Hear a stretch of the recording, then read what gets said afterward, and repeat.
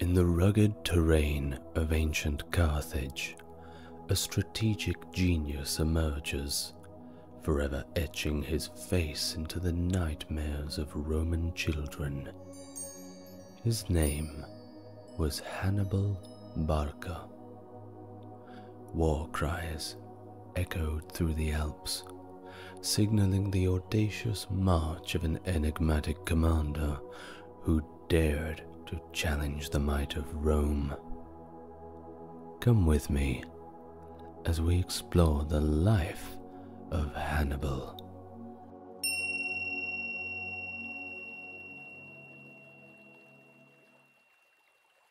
Hannibal Barca, born 247 BC in present-day northern Tunisia, was one of the sons of Carthaginian leader Hamilcar Barca. Raised in the aftermath of Carthage's defeat in the First Punic War, Hannibal's family sought to improve their fortunes.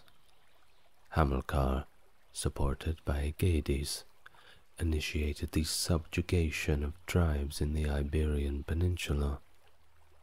Facing logistical challenges, Hamilcar marched his forces across Numidia to reach the Pillars of Hercules and cross the Strait of Gibraltar.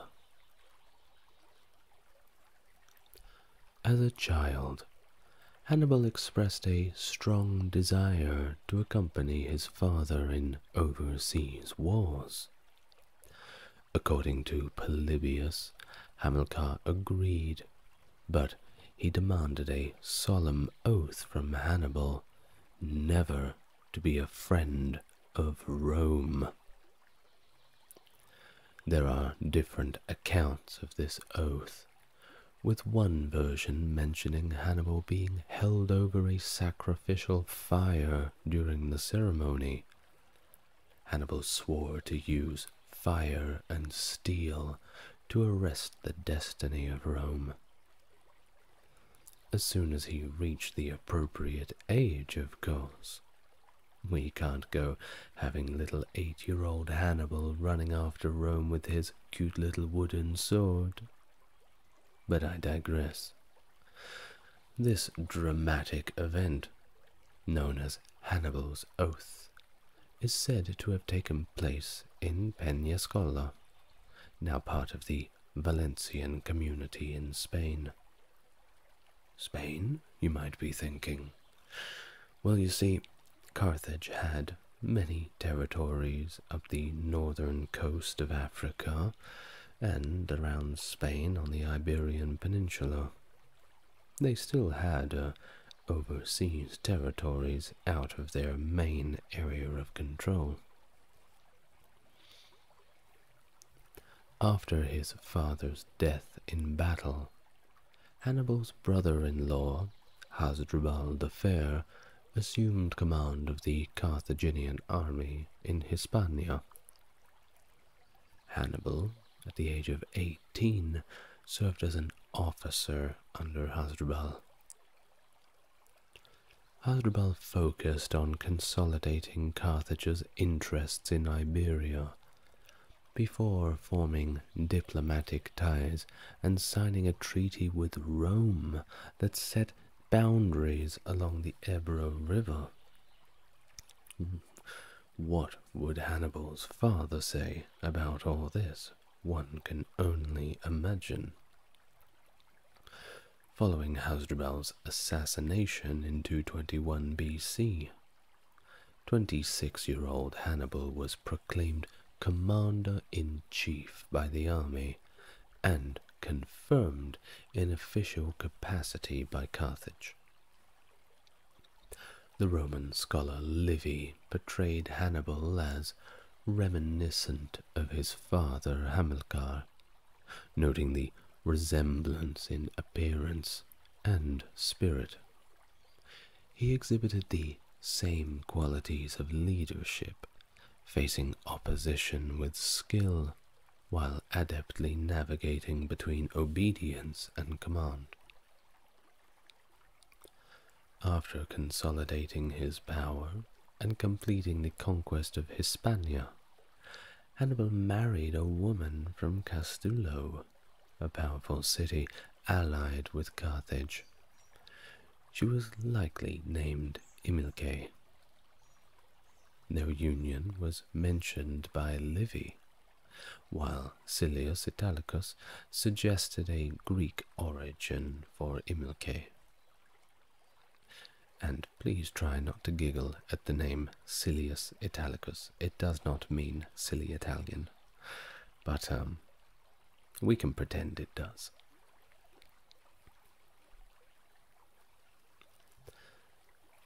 Now, another scholar, Gilbert Charles Picard, argued that she was not of Greek origin. Rather, she was of Punic origin. Punic is the term that we use to refer to Carthaginians, as that is how Rome was referring to them. In his initial campaigns, Hannibal attacked strongholds like Elythia and Helmantike, showcasing his tactical prowess. Upon returning home, a coalition of Spanish tribes led by the Carpetani attacked, leading to Hannibal's first significant battlefield success at the Battle of the River Tagus.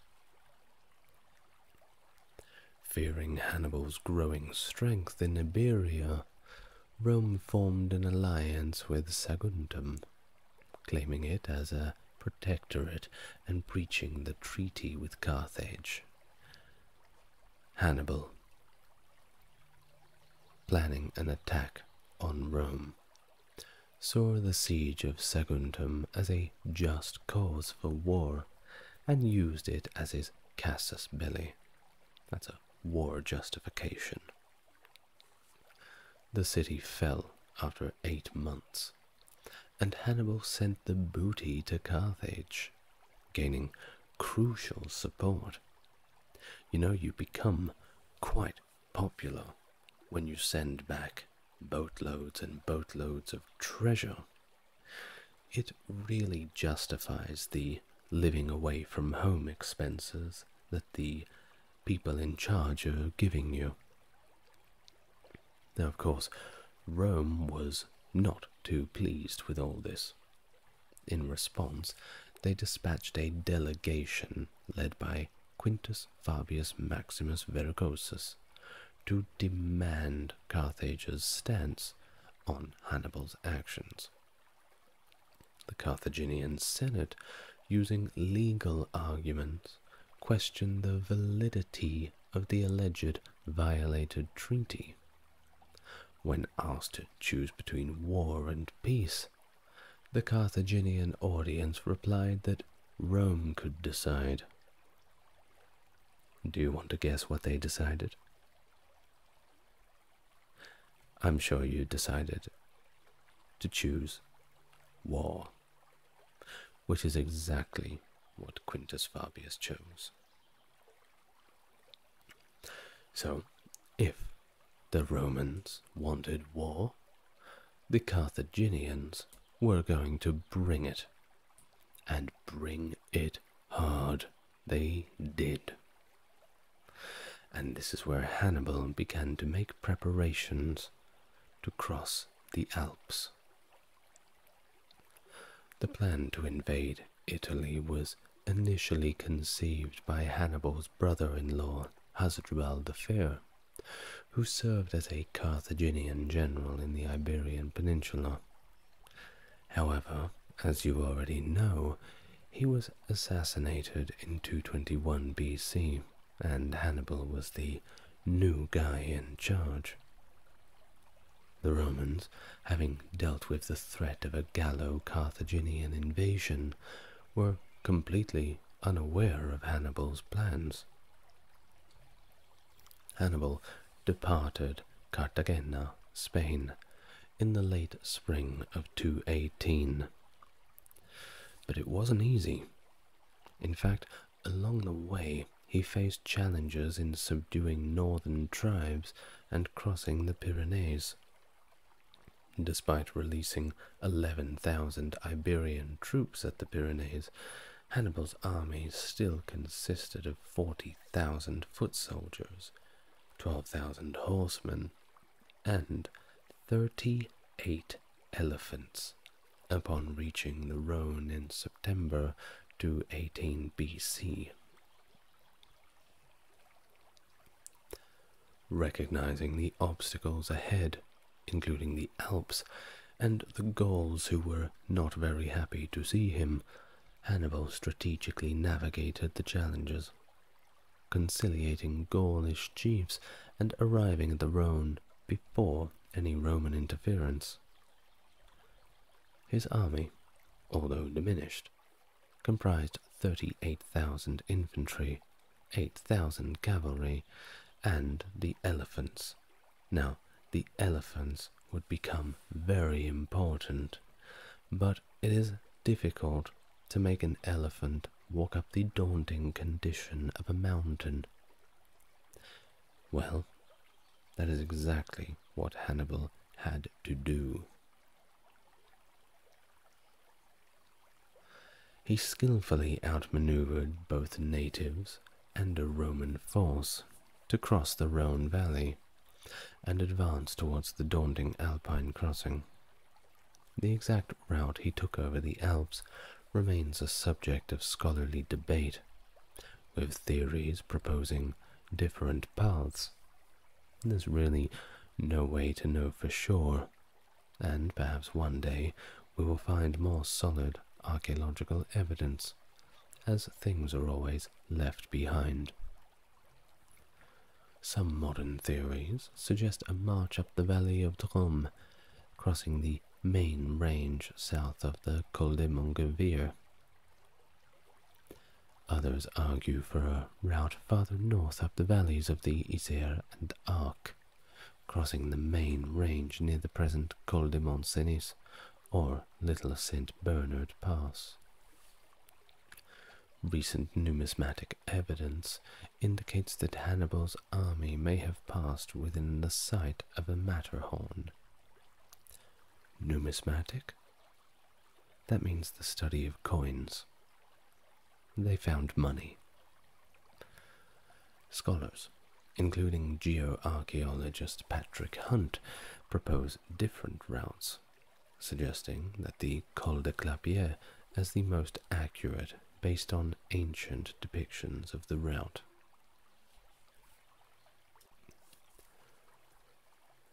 Others argue in favor of the Col de la Traversette, supported by biostratigraphic archaeological data.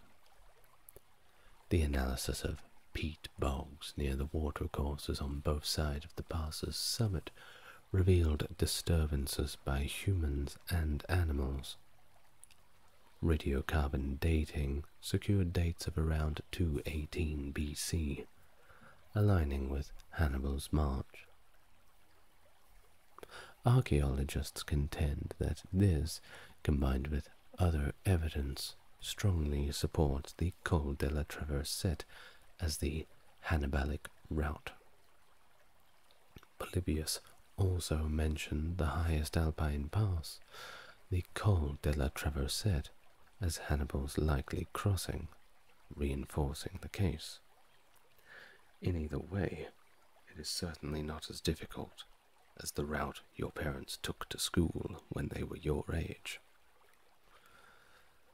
In summary, the debate continues, but recent evidence and interpretations lean towards the likelihood that Hannibal crossed the Alps through this path. Hannibal faced significant challenges during his Alpine crossing, overcoming them with ingenious strategies, as Livy describes. For instance, he reportedly used vinegar and fire to navigate a rock fall. Now that shows some resourcefulness. While Polybius provides different figures, suggesting Hannibal arrived in Italy with 20,000 foot soldiers, 4,000 horsemen, and only a few elephants, Livy's account includes details not mentioned by Polybius, leading to historical debates about the accuracy of troop numbers who he actually managed to guide over the Alps. But either way, when he got over there were many soldiers with him. Hannibal's military vision, shaped by Greek tutors and experiences with his father, extended across much of the Hellenistic world. His grand strategy involved conquering Rome by opening a northern front and subduing allied city-states on the Italian peninsula, rather than a direct assault on Rome. The defeat of Carthage in the First Punic War influenced Hannibal's decision to invade Italy by land across the Alps. This ambitious plan required the mobilization of 60,000 to 100,000 troops, and bringing those elephants with you certainly needed some experts. Hannibal's audacious march into Roman territory shifted the battleground and disrupted the Roman strategy. His sudden appearance among the Gauls of the Po Valley allowed him to sway these tribes away from their Roman allegiance before Rome could even respond. Publius Cornelius Scipio, the consul leading the Roman force to intercept Hannibal, was caught off guard, not anticipating an attempt to cross the Alps. Scipio, taken by surprise, attempted to intercept Hannibal, but was outmaneuvered. The Battle of Ticinus ensued, where Hannibal's superior cavalry forced the Romans to retreat. A little embarrassing for the Romans, for sure. Now, while this was a relatively minor victory, it managed to rally support from the Gauls and the Ligurians, boosting Hannibal's army to around 40,000 men. Scipio, severely injured, was rescued by his son, and the Romans retreated to Placentia. The Roman Senate was obviously in uproar about this. Responding swiftly, they ordered Consul Tiberius Longus to bring his army back from Sicily to reinforce Scipio. Hannibal, though, was pretty clever. Well, I think you already know, and perhaps will know a little more about. He skillfully positioned himself to intercept Sempronius, captured Clastidium for supplies. Despite all of this, Sempronius managed to evade Hannibal's maneuvers, joining Scipio near the Trebia River. In December of the same year, Hannibal showcased his military brilliance at the Battle of Trebia. After wearing down the superior Roman infantry, he executed a surprise attack and ambushed from the flanks, cutting the Roman forces to pieces. During the winter of 217 BC, Hannibal quartered his troops with the Gauls. However, their support was beginning to wane, and Hannibal began to get a little bit scared of assassination attempts. Well, he wasn't going to take any of these threats and perceived dangers lying down, so to counter this, he adopted a cunning strategy. You wouldn't believe it. He began to wear wigs. That's right, he began to wear wigs, and he was constantly changing the wigs to thwart his would-be assassins. Now, I don't know about you, but I find that extremely amusing. In the spring of 217 BC, Hannibal sought a more reliable base of operations, prompting him to move farther south. The Roman consuls Servilius and Flaminius anticipated Hannibal's advance on Rome and strategically blocked the eastern and western routes. The only viable alternative lay at the mouth of the Arno, a marshy area overflowing more than usual during the season. Despite the challenges, Hannibal's forces marched for 4 days and 3 nights through waterlogged terrain, crossing the Apennines and the seemingly impassable Arno. While successfully traversing these obstacles, a significant portion of his force was lost in the marshy lowlands. Arriving in Etruria in the spring of 217 BC, Hannibal aimed to lure the main Roman army, led by Flamininus, into a pitched battle by devastating the region Flamininus was meant to protect. Despite these efforts, Flaminius remained encamped at Arretium. Hannibal executed a turning movement, marching boldly around Flaminius's left flank, and caught him in a defile on the shore of Lake Trasimenius.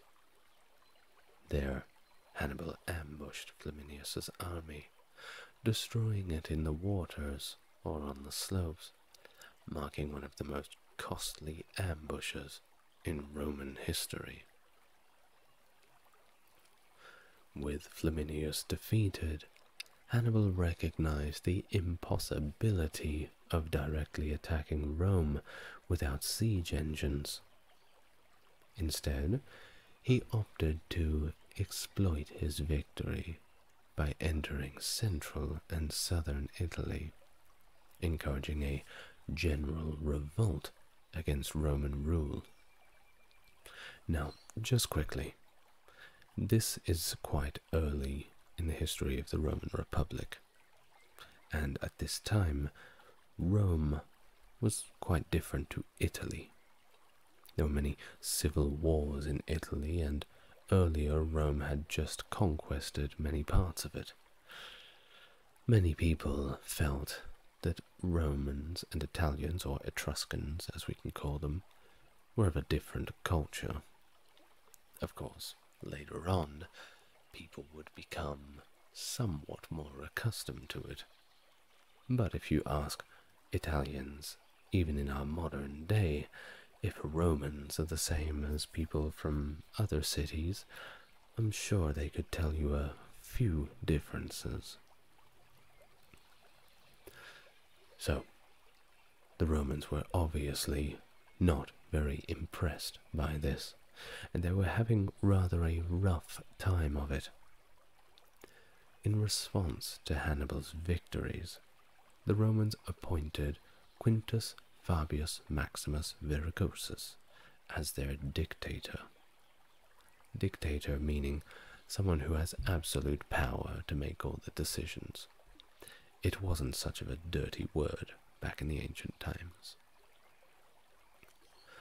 Departing from conventional Roman military tactics, Fabius adopted a defensive strategy that came to be named after him. Instead of engaging Hannibal in open battle, he positioned several Roman armies in Hannibal's vicinity to observe and limit his movements. Many dirty tricks and guerrilla warfare. That was what Fabius was all about. Hannibal, unable to draw Fabius into a proper battle between gentlemen, ravaged Apulia, and then marched through Samnium to Campania, hoping to force Fabius into action through devastation. However, Fabius closely followed Hannibal's destructive path while maintaining a defensive stance. This strategy, deemed cautious by Fabius, was criticized by many Romans who viewed it as a form of cowardice. As winter approached, Hannibal found himself trapped in the devastated lowlands of Campania, as Fabius had blocked all the exit passes. This situation led to the night Battle of Falernus. Hannibal devised a cunning plan. By tying burning torches to the horns of cattle and driving them up nearby heights, tricking some Romans into pursuing what they believed to be the Carthaginian army. Seizing the opportunity, Hannibal quietly moved his entire army through an unguarded pass. Although Fabius within striking distance, his caution worked against him, and Hannibal successfully escaped, dealing a blow to Fabius's prestige and marking the end of Fabius's dictatorial power. No one was going to be taking him seriously after that.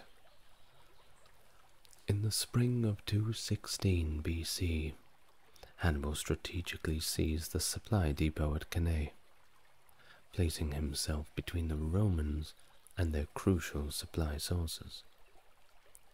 The Romans, under consuls Gaius Terentius Varro and Lucius Aemilius Paulus, raised an unprecedentedly large army to confront Hannibal. Estimates range from 50 to 80,000, with some even suggesting even 100,000. That's a lot of guys. They really wanted to wipe Hannibal out. The Romans marched southward to Apulia and found Hannibal encamped on the left bank of the Orphetus River. The two consuls alternated command daily, with Varro leading on the day of battle. Hannibal capitalized on the Romans' eagerness, using an envelopment tactic to draw them into a trap. The Carthaginian general strategically placed his least reliable infantry in the center, luring the Romans in. Meanwhile, his cavalry on the flanks dealt with their Roman counterparts, rendering the Roman numerical advantage completely ineffective. Although the Roman legions initially forced their way through Hannibal's center, the Libyan mercenaries on the wings swung round, menacing the flanks. Hannibal's cavalry, led by the reliable Marbal and Hanno, proved unbeatable, shattering the Roman cavalry and attacking the legions from behind. This resulted in the Roman army being hemmed in with no means of escape. Of course, the Romans were very panicked about this and got completely massacred. The Battle of Cannae became one of the most famous tactical masterpieces in military history, showcasing Hannibal's strategic brilliance and decisiveness.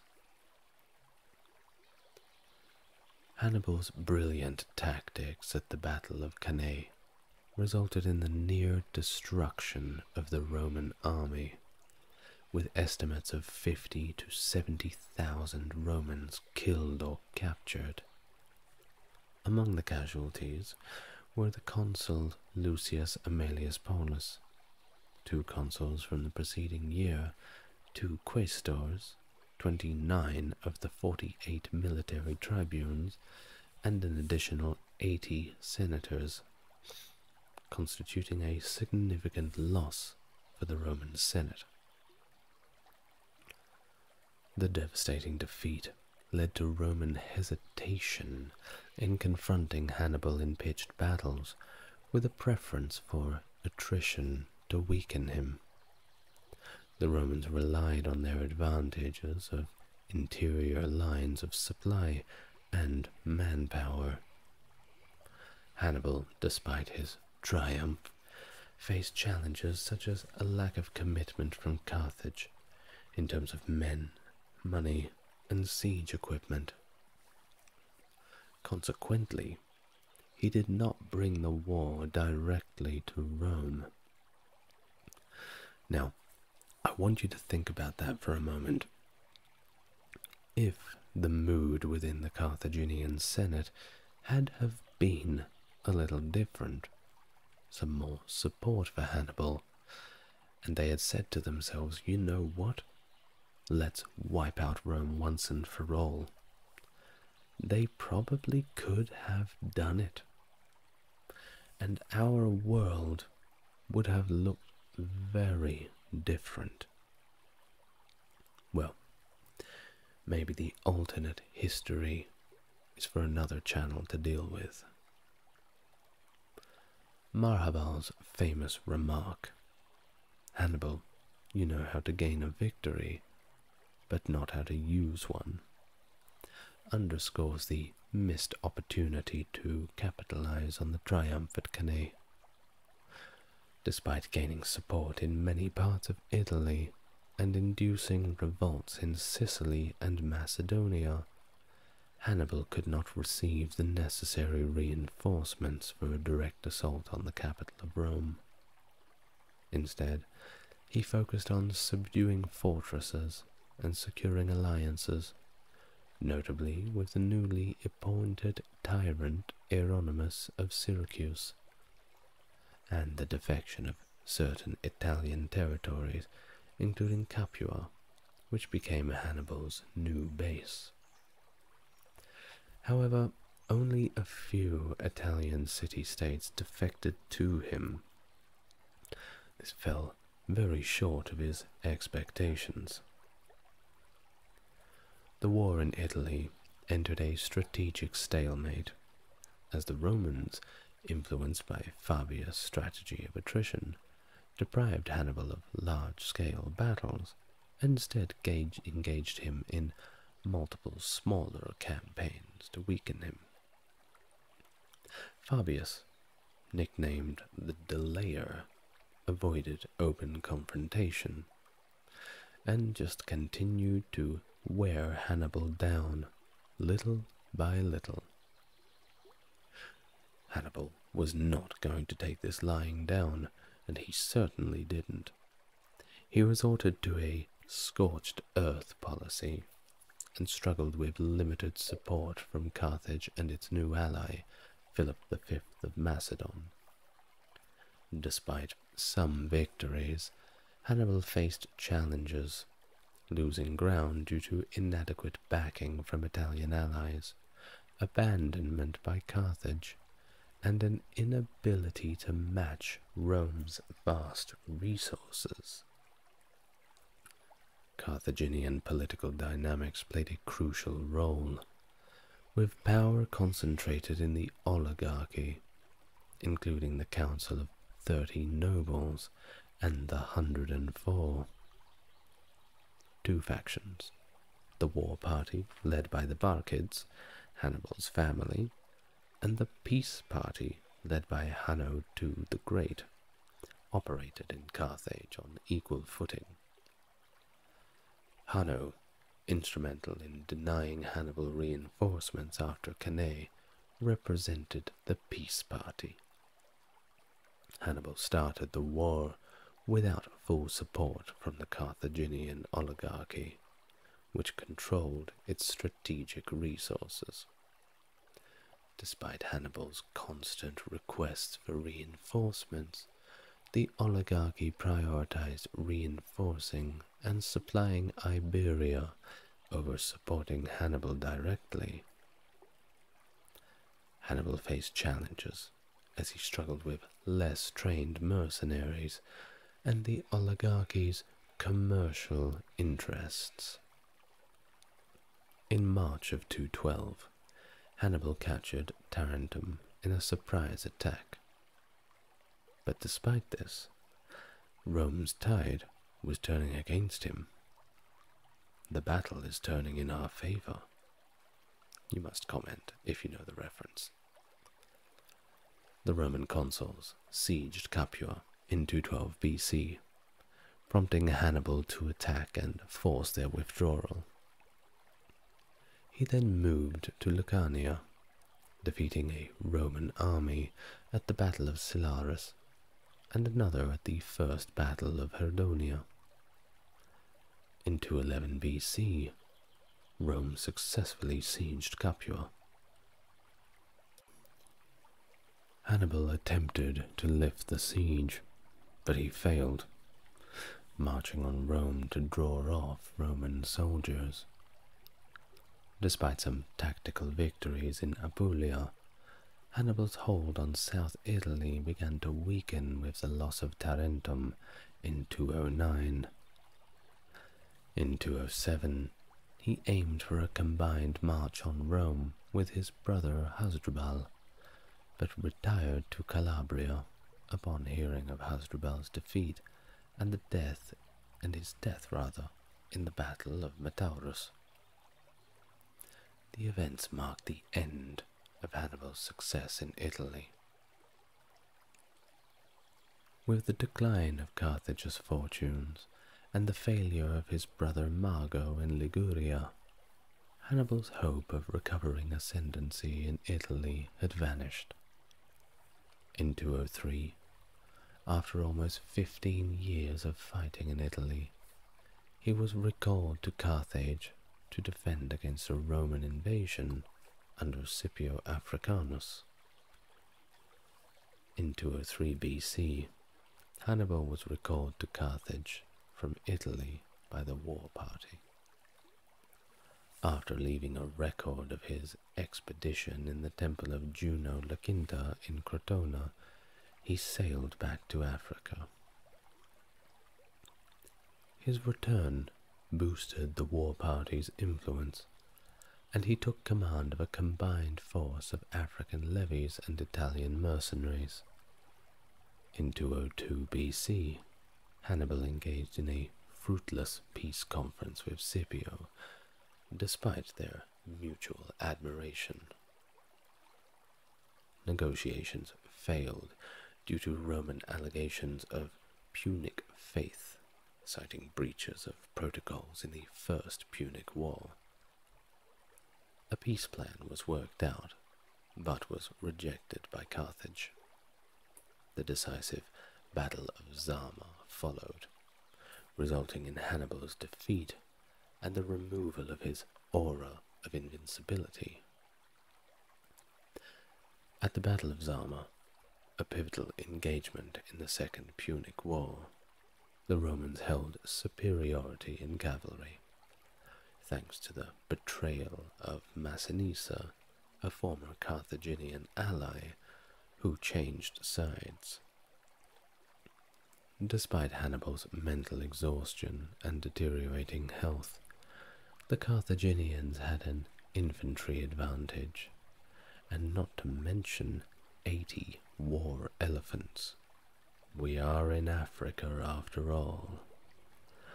The Roman cavalry, though, swiftly routed the Carthaginian cavalry and effectively countered the war elephants by playing trumpets to frighten them. And frightened they were as they stampeded away. The battle remained closely fought, and at one point Hannibal seemed on the verge of victory. Scipio, though, rallied his men, and a two-pronged attack by the Romans caused the Carthaginian formation to collapse.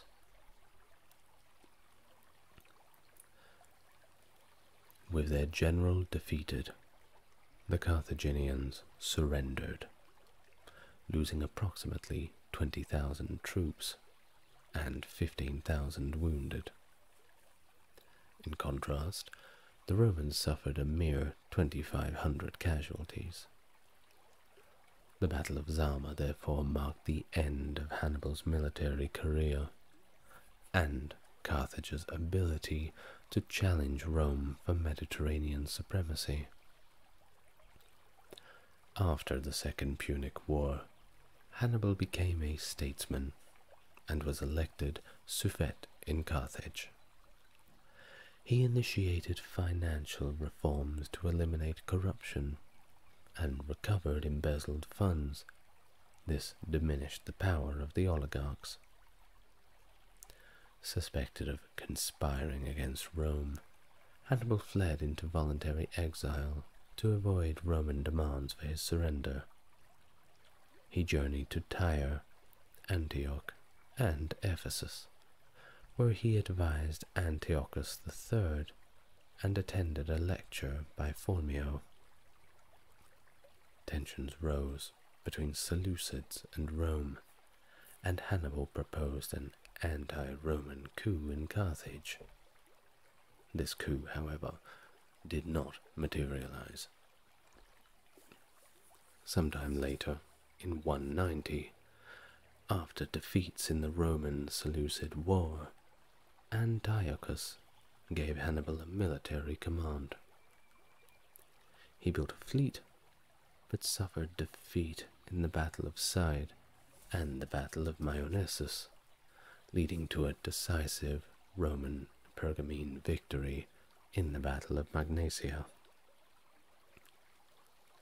The truce signed at Sardes in 189 BC forced Antiochus to surrender Hannibal to Rome. He briefly sought refuge in the Armenian royal court, then fled to Crete and returned to Anatolia, where he served Prusias I of Bithynia in warfare against Rome's ally Eumenes II of Pergamon. The circumstances surrounding Hannibal's death are uncertain.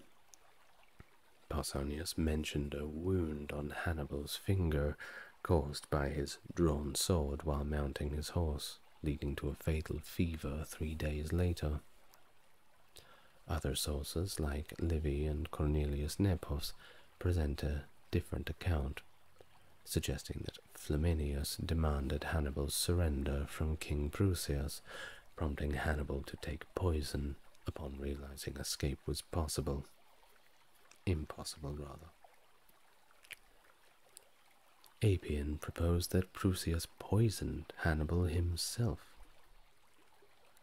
Could be. Whichever way it happened, Hannibal's tomb was said to be at Libissa, on the sea of the Marmara coast, although some believe it was at Gebze, while others place it even further west of this. His date of death is variously dated between 183 and 181. Perhaps we can settle on 182 and be done with the issue. Dear listeners, we've reached the end of today's video about Hannibal Barca. And what a man he was. Certainly a nightmare for the Romans. I've been your host today, the ASMR Historian. Thank you dearly for joining me in today's video. It's been a pleasure. If you like the content, make sure that you subscribe and perhaps leave your comments down below. Always appreciate it. But for now, I'm going to wish you good night. I'll see you next time.